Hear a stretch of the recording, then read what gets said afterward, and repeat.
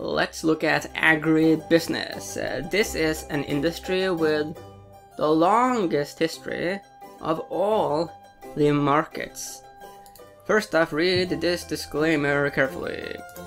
We can find agribusiness right here under consumer staples. We are going to look at MOO, agribusiness, distance from 52-week lows, 52-week highs, and here are some other ETFs in the consumer staples space. Okay, let's now, first we will jump into the charts, then we will look at a bit of seasonality, when it is strong and weak and so on, and then a bit of fundamentals. Then we will have a segment about commodities, which is very important, and then we will look at the S&P 500. Okay, the ticker is MOO, VanEck Vectors Agribusiness ETF. And this obviously gives you exposure to the agricultural industry, which is the oldest of all the stock market industries, meaning it is real, very real indeed. Weekly data points going all the way back here to 2007. The reason why this ETF is interesting is because after this pullback, we came into this zone where you can see we have been many times in the past, okay? We are testing this key level, huge support here. And it recently has started to bounce more significantly, so it's becoming interesting.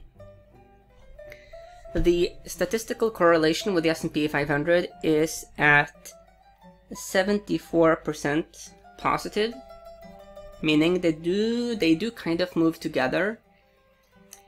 If we look at the RSI during this plunge, the RSI reached let's say the bottom of the RSI was 1475 here. This was what was the bottom? Yeah, 17-ish. Yeah, so the RSI reached the lowest level ever for this ETF.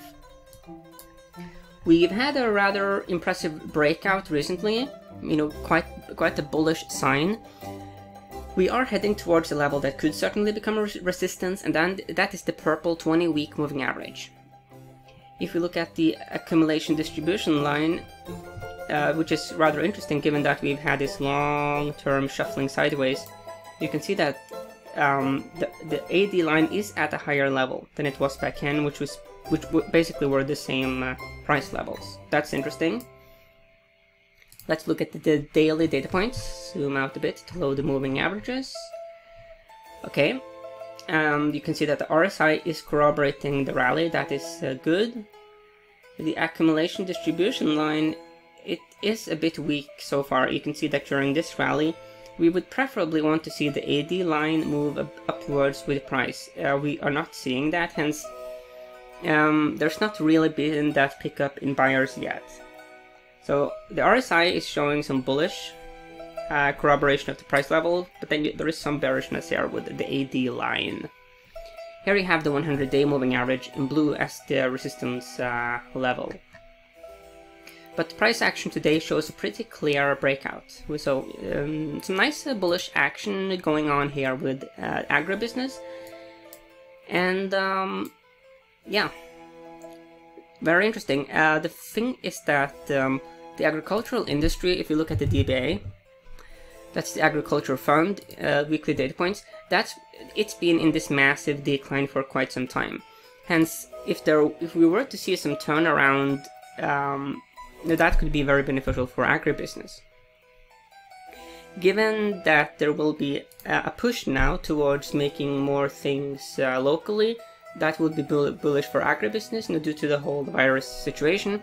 And there are multiple factors. On top of it, you have the whole thing about getting people back to work, and agriculture is one of those businesses that, where you can get people, relatively quickly train people. So it is an interesting business. So let's look a bit at the seasonality here. We are currently in May. This is June. This is between 2007 and 2011. This was a rough time for the markets, though. You can see that June was the weakest month, actually. However, July was one of the strongest months. So that's something to think about. Let's jump now to after 2011, like that. Here again, you can see that June is a weak month. However, from July to August, that's when you see this. It's the later part of the year where especially you see this upward trend. That's interesting. Let's now jump to 2016 to 2018. 2020. In this period, you can see that July, again, it was a bit repeating here. That July, it tends to be a strong month for MOO. Meaning, because this shows you the percentage of months in which MOO closed higher than it opened, okay? So that's interesting. We are, of course, seeing some rally here in the price. Hence, there could, of course, be some shift in seasonality. But July and the later part of the year certainly seems to be promising months for the MOO ETF. Okay. Let's get into a bit of the fundamentals. Here with Finvest, they draw these trend lines, and you can see that we do have a bullish breakout above the trend lines. That corroborates the bull case. Dividend is 1.63%, so you're not really that impressive, but at least you are paid a dividend. Here is some of the recent performance. Still deep in the red year to date, but that could be that you could turn that into a bullish case for MOO in the sense that you've seen that technology companies and biotech, they have soared a lot, meaning there could also be this rotation, and money will then rotate into industries that are the laggards, which could potentially be bullish for MOO. Here is ETF.com. Here's the expense ratio. Assets under management, $528 million US, nothing big. Average daily dollar volume, not a very liquid ETF, hence this is more suitable for swing trading and long term. There's the price to earnings ratio. You see that the PE is 21. Let's actually just get the S&P 500 so we can do a direct comparison, because that's SPI, it's like the benchmark. Okay, so let's load that data. Okay, so the PE for the, it's around 18. So the PE here for this agribusiness is certainly higher. But of course, you need to be aware that the PE varies between industries. The price book ratio, lower is better. You can see that the price book is better here for MOO, agribusiness. So it becomes a bit about what you think is the best indicator, really. Is it the PE or the price book? A number of holdings, 53. Can we get some more detail? No, we actually cannot get that much detail. Maybe we have to go to an Activator's website, like this, to sort of do some autopsy here of the ETF. Okay, let's see. Maybe I get more data if I say institutional. I'm not sure. Blah blah blah. I agree. Holdings. Okay, so portfolio analytics. Okay, so here you can see some of the companies: Suetis, Tyson Foods, Deere. You got Movi, that's the salmon company we have looked at previously. Some agriculture, companies as well. I mean, soil potash companies as well here. Mosaic, Bakkafrost, fish. That's the fish business. Salmar also in the fish business. Also fish business. I mean, there's a lot of food here, basically. Food and soil, and yeah. So these are industries that's been around us throughout all of human history. One of the big complaints about finance is that a lot of companies are, they are in these industries that will come and go, but commodity, agriculture, it's been around forever. It really has, and there's something profound about investing in something that is so deeply real. Especially in our times where everything is like socially constructed and make-believe. Okay, so let's talk a bit about commodities. I also like to call this space natural resources. So these products, yes, they have a very long history. And there are big differences in how various commodities react to global recessions and, bull markets. They are, a separate kind of animal. There are many different types of commodities, though. Green energy, solar, wind, ethanol, and uranium. Fossil energy, coal, crude oil, gasoline, heating oil, and natural gas. You got the precious metals, gold, silver, platinum, and palladium. And then you have the base metals, like lithium, copper, aluminum, lead, steel, iron ore. And here we get into more like the pure agricultural space, and that's the grains. You got rice, oats, corn, wheat, soybeans, canola, meat, you got the hogs, you got cattle. Then you got what is called softs. That's stuff like lumber, orange juice, sugar, coffee, cocoa, cotton, and fresh water. So here they say a bit more about what they have in the ETF.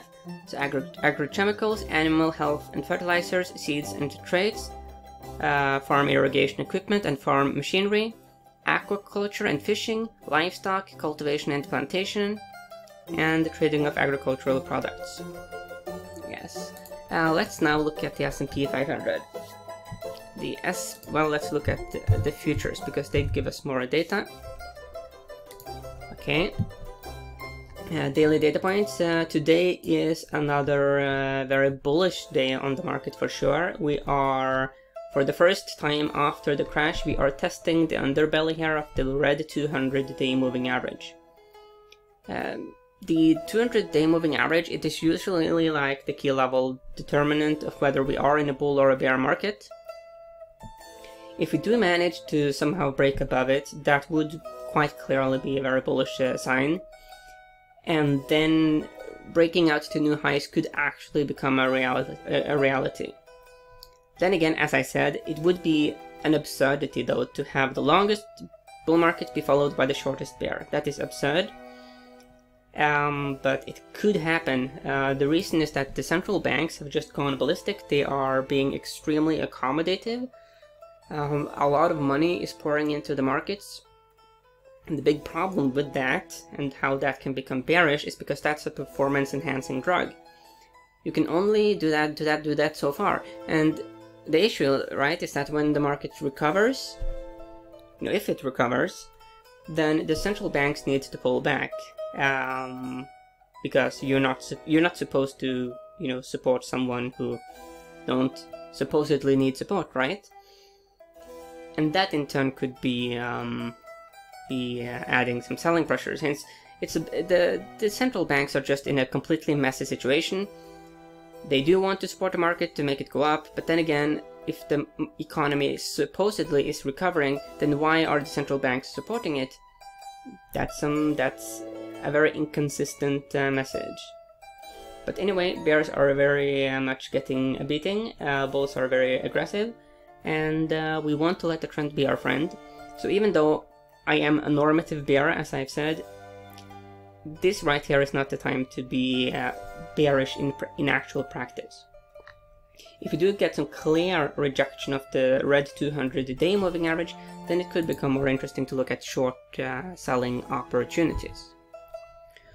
Whatever you do, of course, in these wild and crazy times, you want to let the trend be your friend. You want to be very diversified, and yeah.